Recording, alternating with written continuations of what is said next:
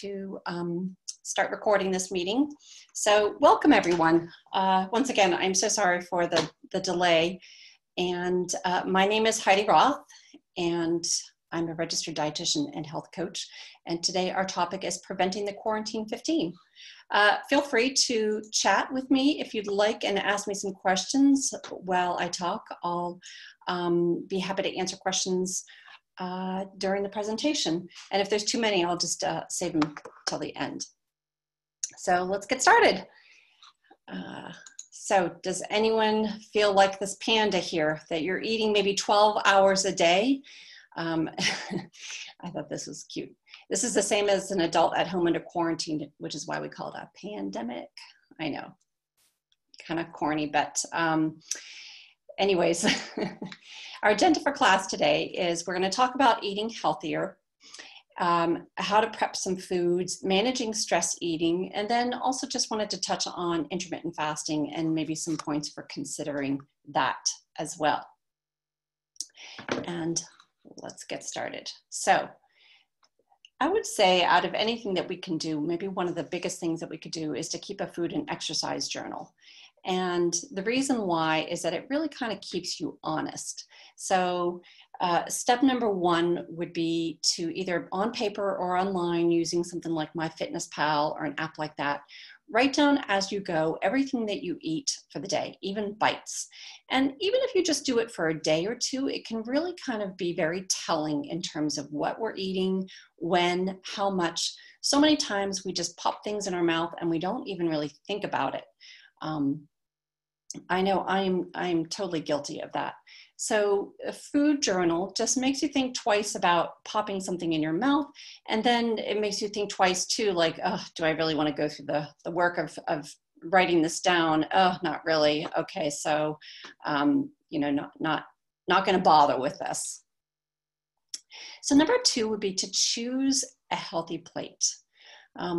I don't think it's a surprise to any of us that these whole, real foods are things that not only keep us healthy, but when we're looking to manage our weight, these type of foods provide the antioxidants to decrease inflammation, to manage our blood sugar levels, to help us to maintain our metabolic rate and to be metabolically healthy. Choosing these foods, these whole, real, natural foods, whether we're plant-based or whether we do include some fish or chicken or sustainably raised meat, that we're always choosing those over processed foods. This is the Harvard Medical School Healthy Eating Plate. And when it first came out, I used to joke that it was going to put me out of business because it was so simple and easy just to really see what we should be eating. And filling half of our plate with fruits and vegetables is step number one. Now you'll notice that there's a lot more vegetables than fruits, and the reason why is that vegetables are low calorie. So 25 calories per serving versus fruits that are a little bit higher in sugar. So kind of, you know, a lot heavier on the vegetables than the fruits. Healthy oils, I would say probably the healthiest oil that we can focus on is olive oil because it has all these anti-inflammatory properties to it. It actually contains something called oleoxanthin, which is, you know, to some extent you could say it's very similar to ibuprofen almost, in that it does help decrease inflammation. Now, obviously, if we hurt our knee while hiking or something like that, we're not going to want to glug a gallon of olive oil, but a little bit of olive oil every day can work the same way to some extent that taking an ibuprofen every day would in terms of decreasing inflammation. Someone here asked, is coconut oil healthy? You know, coconut oil has this kind of reputation of, you know, maybe the superfood and all of a sudden this super healthy oil. I would say that it is it does have some benefits in that it's very shelf stable. It's not likely to get oxidized like a lot of oils might. It doesn't go rancid.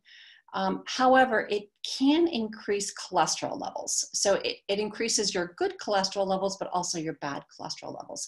So I would say use it in moderation. If you have high cholesterol levels, probably would want to focus more on a more heart healthy oil like olive oil. I do use coconut oil here and there, but it's not my primary cooking oil. Then also you'll see whole grains, healthy protein. I like the fact that they said protein, they didn't say meat. So if you're plant-based, there's lots of great ways to add in some healthy plant-based protein. And then lastly, they put water here. They didn't put dairy. Certainly include dairy if you like it and it's well tolerated. The best form of dairy is really a fermented dairy. So something like yogurt or kefir is better than just plain milk. So we're more likely to do things when it's convenient, when things have an element of beauty and fun, and when it's kind of normal, when the default is to eat healthy, right? I've just showed you all the things that you should be eating. We talked about it, but if you don't have those things in your house and it's kind of a pain to make all those things and to do it, chances are, you know, we're not going to do it. So how do we make the healthy eating the default eating, right? Super convenient and normal. And one of the ways that we can do that is with some food prep.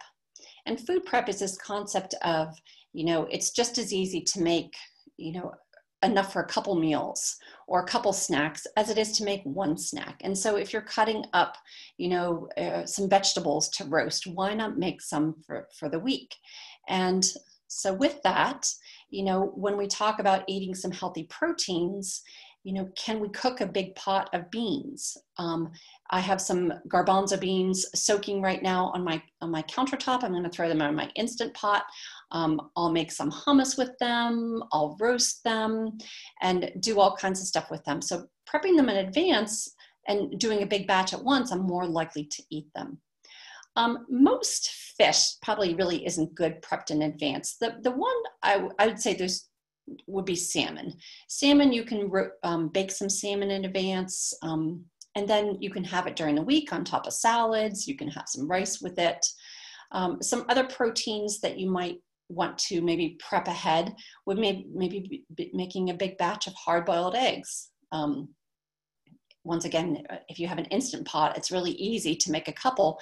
And then when you're looking for a snack, you want a little bit of protein, you can do that. Also, baked tofu is quite delicious too.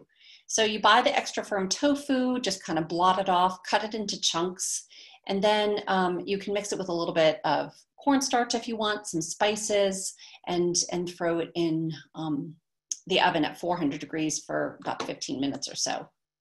How long do hard-boiled eggs last in the fridge? Hard-boiled eggs don't last quite as long as fresh eggs, but they will last a good 2 weeks. So that's nice. So that, you know, is one nice thing. Keeping in mind that things like, you know, shrimp and salmon, you don't want to make enough for like 7 days. Make for the next 2 to 3 days. They don't last as long. Ground meat, even when cooked, is not going to last as long. Chicken will last a couple days. Tofu will last a couple days too. Another thing would be to cook some grains and starches. Barley takes a while to cook, but if you cook a big batch of it, I sometimes put my extra barley in a baggie in the freezer. Wild rice, botanically speaking, isn't a rice, but it's also very healthy. Some roasted sweet potatoes, soba noodles, these are all your starches you can prep in advance. And then of course, veggies, lots of veggies. I like to make kale salads in advance. So I just take some kale, some extra virgin olive oil, lemon juice, vinegar, mix it all together, and then you can do several things with that kale salad. Roast a big batch of veggies, steam some broccoli, saute some spinach.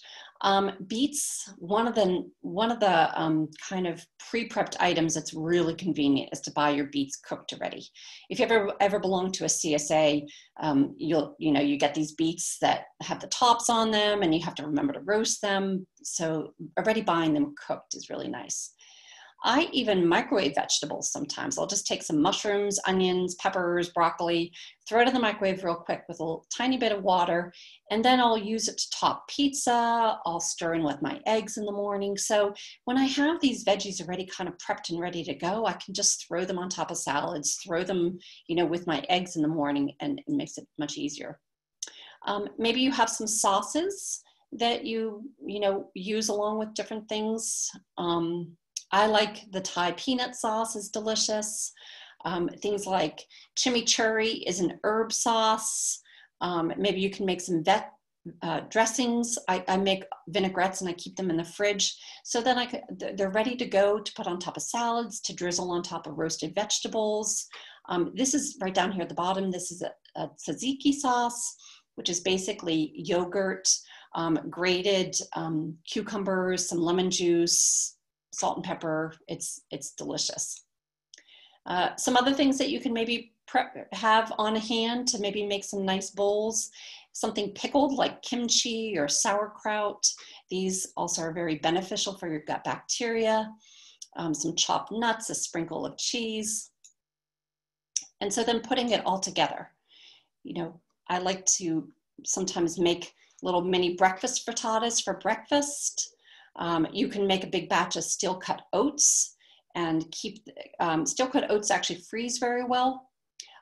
Baked oatmeal is basically, it's a recipe where you take some eggs and you mix it with oatmeal and some fruit. Frozen smoothie packs, I don't know if anyone's ever done these, but I just put some frozen spinach in a bag. I put some apples, piece of ginger, everything that I want in my morning smoothie, and then I'll throw it in the freezer, dump it in, and then all you need to do is add some soy milk, add some almond milk, and it makes it convenient. So putting it all together, that kale salad, you could do a breakfast salad with it. Just, put one of your hard-boiled eggs on top and call it breakfast. You could make a grain bowl, add, one of your grains, add, some protein to it. Kale quesadillas are really delicious if you never had it. You basically take your fresh kale salad, you don't cook the kale, and you put it on a quesadilla, and it's really quite delicious. Here's just, another picture of everything put together. You've got your grain, you've got some of your sauces, your pickles, and then you make a couple of these and you can just pull it out really quickly and have it for lunch. So some great ways to just add in vegetables wherever you can, blend it into smoothies. Chop up some mushrooms. Last night I made tacos and my teenage son wasn't too happy about this. I try to be sneaky, but every once in a while he catches me. But I snuck in some diced mushrooms into the taco meat because it just makes it a lot healthier, right? Starting the day off right with an omelet with some vegetables in it, as we had mentioned before. And then of course, adding in some healthy fats. They help to increase its satiety. They, definitely can be beneficial. Things like avocados, olive oil, nuts and seeds. You can use a small amount of butter, but I would recommend using a grass-fed only butter. And then trying not to eat any fried foods. The other thing is, when we talk about managing our weight, is cutting back. Americans tend to eat a lot of processed foods. And so this is the standard American diet. And as you can see, there's not much here that provides nutrients for us. Everything here is highly, highly processed. Even the orange juice, which you could argue maybe is a little bit healthier, but that amount of orange juice is going to have a ton of sugar and not really going to be the best thing for our blood sugar levels. This was an interesting study. And in this study, it really just showed that people they put people in the lab, so they weren't eating at home. They really closely monitored what they ate. And what they did was they let people eat either an ultra-processed diet with really highly processed food or unprocessed foods, like that first slide I showed you with all the fresh fruits and vegetables, salmon. They were offered the same amounts of calories, same amounts of fat and protein. And what they found was that the people that ate the ultra-processed food ate on average about 500 calories more per day than the people that were eating the unprocessed food. Likewise, what it showed too was that ultra processed food they really gained a lot more weight too. They gained about 2 pounds extra. So also too, one of the things that we talk about when we talk about eating the right amount is enjoying your food, but eating less. Is anyone stress eating here? I don't know. I know many of us are, right? And it's a common thing to be doing nowadays. We have lots of reasons to maybe be stress eating at this time. So considering that, you be aware of when you're doing it. Some of the things that we can do is having some compassion for ourselves. We are in the middle of a pandemic still, right? We have lots of reasons to be stressed. So, try not to stress about too much about the stress eating, but make it harder to do. Those foods that might be, really tempting for you, put them up higher, put them out of the way so that you can't get them. Make healthy food the default. Make it normal, make it convenient, do some food prep. And recognize when you're doing it. Say, how is this habit serving me? Okay, I'm totally feeling stressed right now. I'm in the kitchen, I'm stuffing chocolate in. Okay, I'm recognizing that I'm doing that. Let me just mindfully eat this chocolate right now and understand that that I do have reasons to be stressed, but I'm going to go do something else, because in the long run, I feel better right now, but in the long run, I'm not going to feel better.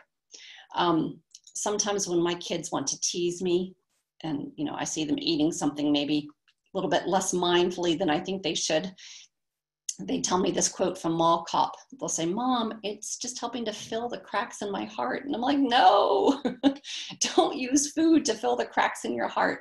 So if any of you have seen the movie Mall Cop, it's a really cute movie. And,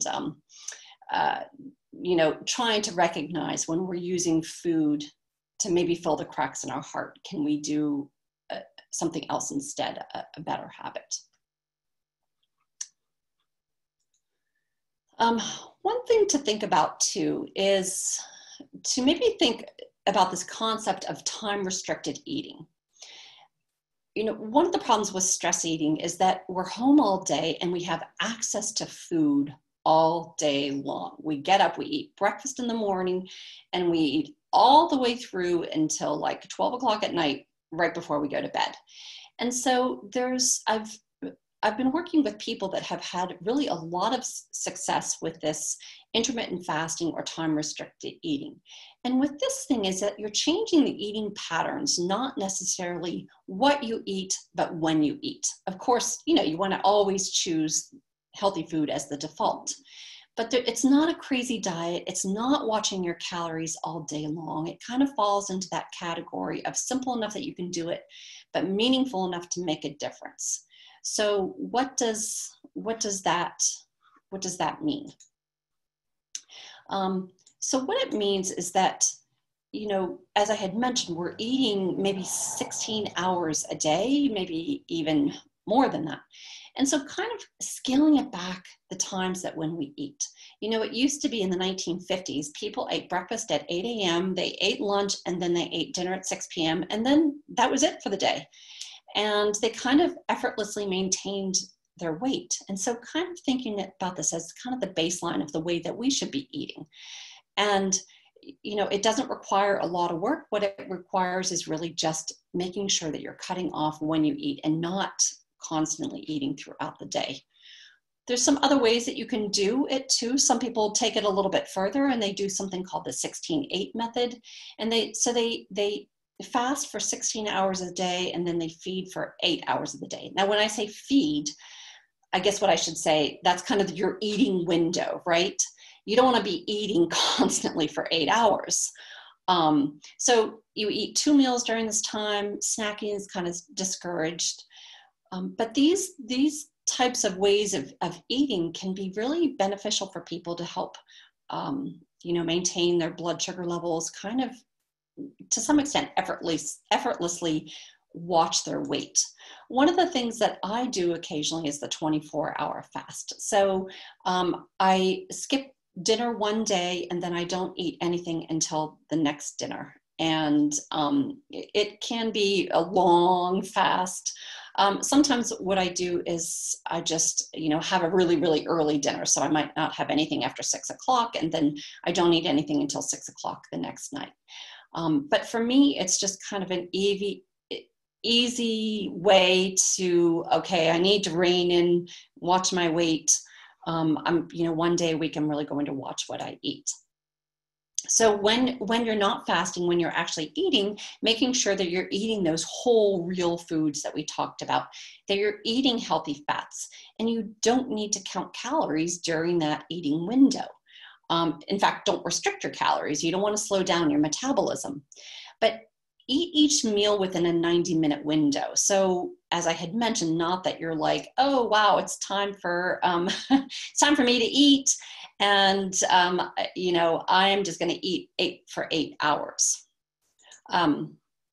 So while you're fasting, making sure that you actually are fasting and you don't eat anything, no fruit, no yogurt, no nuts, these are all healthy foods, but during the fast, what you're really trying to do is not increase your insulin levels.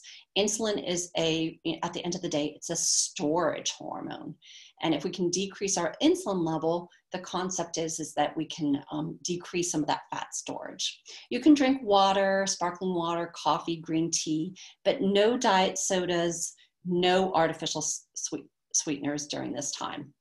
Now, as maybe I should have started by saying this, is that if you're doing something like a 24-hour fast and you have some health issues or you're on any type of medication, always want to talk to your doctor first. It's really especially critical, obviously, if you're diabetic.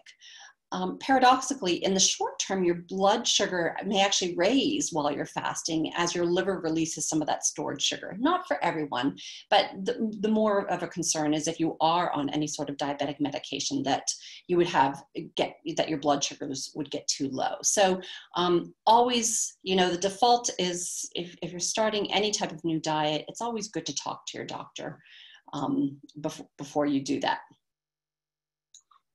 And so somebody here asked, doesn't fasting raise havoc with your blood sugar?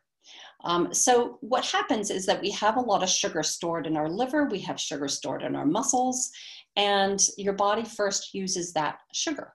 And then what happens is that once your body has used all the sugar that's stored up in your liver and in your muscles, then it turns to fat, and it can make, it's a little bit more work, but it can actually make some blood sugar out of fat. You want to start slow if you have any issues with blood sugar levels. So putting your plan into place. So I talked a lot about, a lot of things in a very short amount of time. But all the things that I talked about, if you don't have a plan to do anything, you'll leave here, maybe you've learned a couple new things, and maybe most of it was a reminder for you.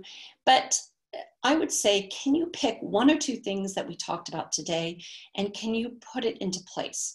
How will you add in a healthy food? How will you make it convenient for yourself? When we talk about changing habits, many times we get the most bang for your buck when you make these big, huge changes at one time, but it's not sustainable because you always kind of think to yourself, oh, I don't have to continue this for the rest of my life, right? I'm going to lose a couple pounds and I can't wait to go back and eat what I was eating before. And so research has really shown that it's much better to start small, to put a small little habit into place, and then you incrementally build on those habits as well.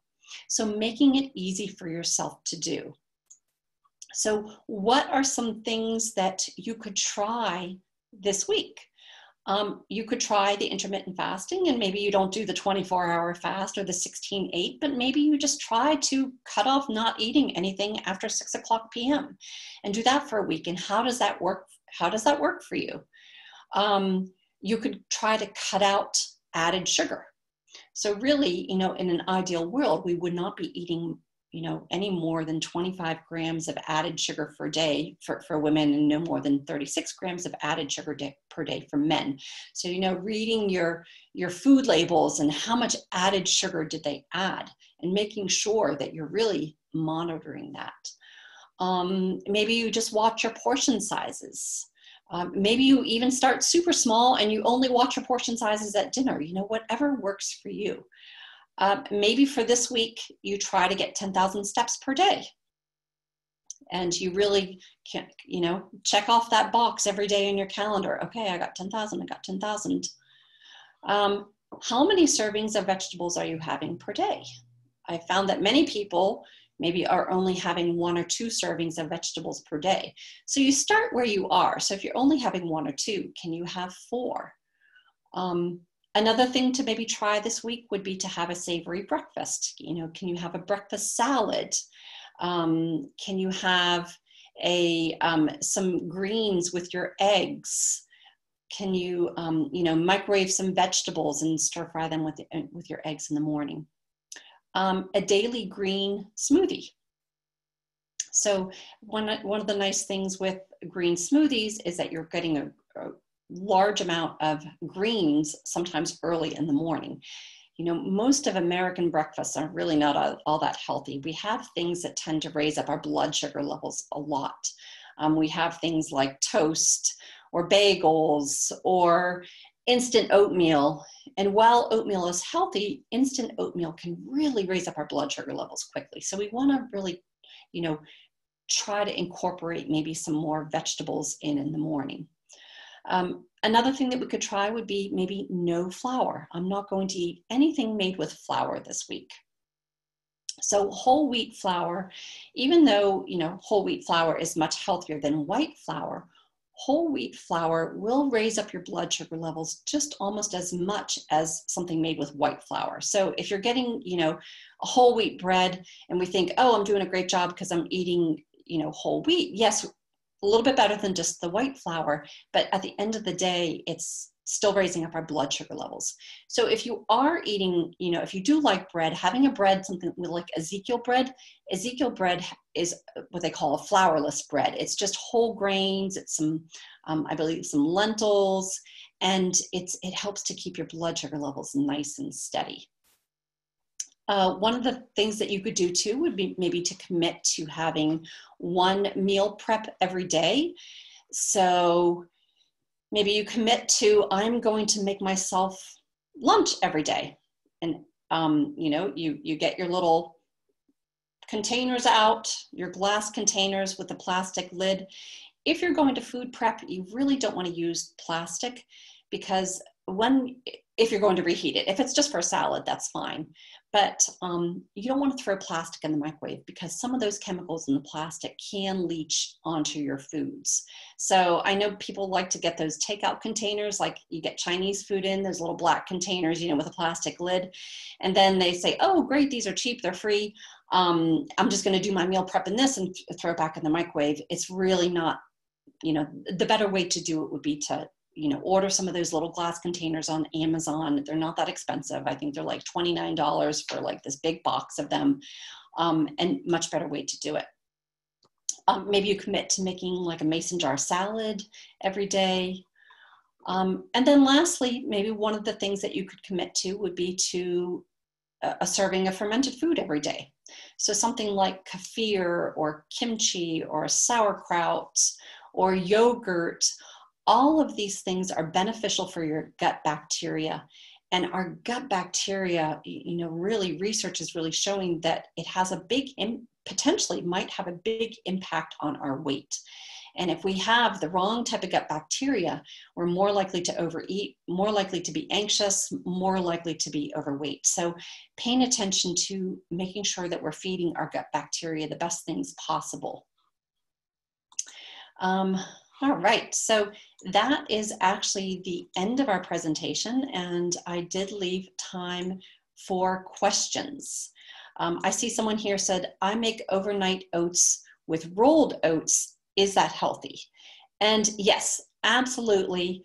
Rolled oats are definitely healthy. The best would be steel cut oats, so they're at the top of the list here because they have what's called a low glycemic index. They don't raise up your blood sugar levels very much. Rolled oats are next. So whether you cook them or have them raw, also very healthy. And rolled oats or any type of oats contain something called beta glucans. Beta glucans are long chain polysaccharide, or basically long-chain carbohydrate that can boost our immune function. So that's, definitely a plus for oats there. But really, as I had mentioned before, try as much as possible to stay away from the instant oats. For many people, it can cause hypoglycemia, meaning that you eat these instant oats, your blood sugar goes up and then comes crashing down. And then your blood sugar is actually lower than when you even started. So, and it never really feels good to have low blood sugar. So yes, rolled oats would definitely be great healthy thing to do, and overnight oats are nice and convenient and simple. So I am going to share the slides of this. So once again, I apologize for the glitch in starting early. I really apologize that you've had to wait to get in, and we'll share the slides, and you can also watch the recording. So Lisa, maybe you can tell me how you can watch the recording of the presentation. I'm not sure if that will be sent out to everyone who registered, or how that will be done. Okay, so somebody here said too, I know you said to stay away from sugary drinks. Would it make it better to add water to the drinks?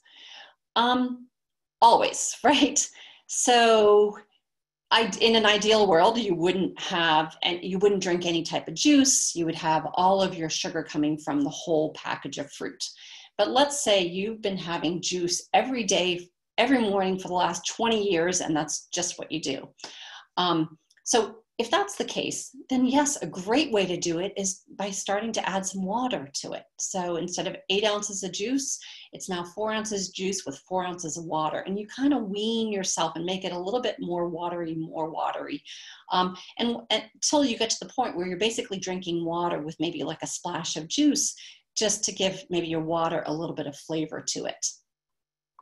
So always much better. So Lisa just posted the information to everyone. It's going to be posted to Tufts Health Plan YouTube channel, and to the COVID-19 page. And so I think she's going to maybe post the links. Somebody else asked, what about Crystal Light? Crystal Light contains artificial sugar, so not really the best choice. As much as possible, research is really showing that even potentially artificial sugars might potentially have a negative effect on our weight and also our blood sugar levels. So that would also be something that I would recommend weaning yourself off of. If you want like a drink enhancer, I would say just adding a little bit of lemon juice, a little bit of lime juice. Maybe you can what I do is I cut up some pieces of fruit. Sometimes I'll cut a little bit of watermelon or some strawberries. I'll throw it into my water. I'll drink like a flavored type of green tea, which also is good. So somebody else here also asked and said, I thought fasting would slow your metabolism. So this is a common misconception as well. And research has really shown that when, people have fasted all throughout history, whether it was for spiritual reasons or for political reasons, or just, no access to food, our bodies are actually much better built to handle fasting than we really realize, because we're used to eating all day long, 16 hours a day. So, research has shown that our metabolism doesn't really slow down until about after 72 hours of fasting. But until then, it doesn't. So, with that intermittent fasting, see if it works for you. It doesn't work for everybody. Perhaps might work better for men than for women, but when you're looking to try something new and different things work for different people, it can be very helpful for many people. So Lisa just posted the link for the YouTube channel, and please allow up for 1 week for the webinar to be posted. So, all right. Well, thank you so much for joining, everyone. I see people are starting to sign off here. So I appreciate it, and try something new. Hopefully you were able to take something away, and you can pick one new thing to try this week and then build upon that. So I appreciate everyone for joining me here today, and we'll see you all. Bye-bye.